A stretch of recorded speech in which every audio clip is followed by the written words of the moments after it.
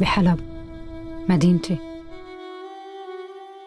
For Sama is my journey in 5 years of love, war and death and happiness in Aleppo, the place where I belong to, is a love letter for Sama, my daughter, for all the children of Syria, for my city Aleppo.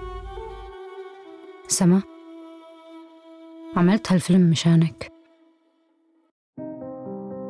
The fact that there was no access for any journalist from outside to get into Aleppo, and the fact that we need our voices to be heard out. I had no choice but to document everything. I think this film is different from any other film that anyone has ever seen about Syria because it's so incredibly personal and emotional. Through Waad's story and through the amazing footage that she captured, audiences really have an opportunity to live in Aleppo, to experience what she did, to meet her friends, to be part of that experience. It's like experiential cinema, I would say. For Frontline, this is the first time we've told a story from a woman's perspective inside a conflict zone. So it's told from the perspective of a mother, as a wife, as a person living in the world as a woman there. To work with Frontline is really, they're one of the best people that I've ever worked with. Firstly, they're so committed to these difficult subjects.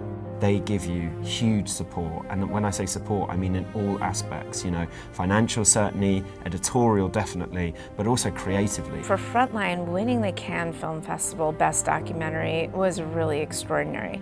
The fact that the engagement with the audience was so deep and thoughtful was really the winner for us. We are very happy and honored to share the story. Personally, for me, it's very important because this is still happening right now.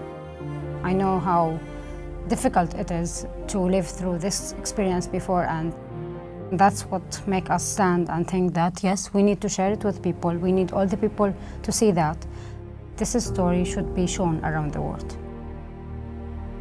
سما، رح تسامحيني؟